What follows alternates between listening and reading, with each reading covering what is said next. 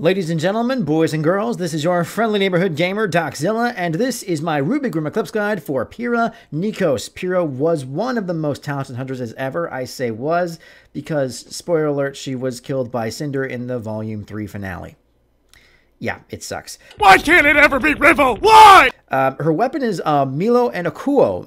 Milo is the spear that can transform into this javelin form, this fancy thing called a Xiphos. It's basically this Greek thrusting spear, and it can transform into, for some reason, an M1 Garand, because RWBY. Akuo is the cool shield you see her with. Her move list is really great. Her ultimate, this is the best one, Pirouette. Yes, that's a pun. Thank you, Barbara.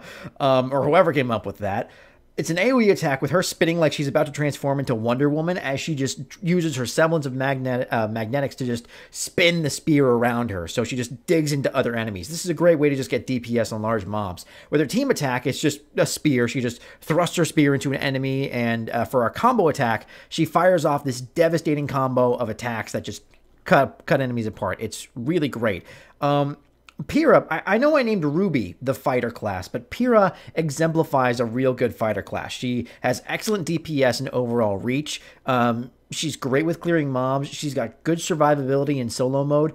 Even though she has a shield, I'm not going to say she's a tank. The shield is more of another outlet for her DPS.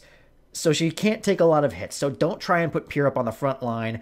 Make sure you're dodging with her, bobbing and weaving. She's great, she's fast, and she's really, really good with what she does. That rifle cannot be underestimated either. I've seen people take pot shots at Grimm from across the map and just cut them apart. It's phenomenal. Like if you enjoyed this video, subscribe if you want to see more, and until next time, this is your friendly neighborhood gamer, Doczilla, signing off.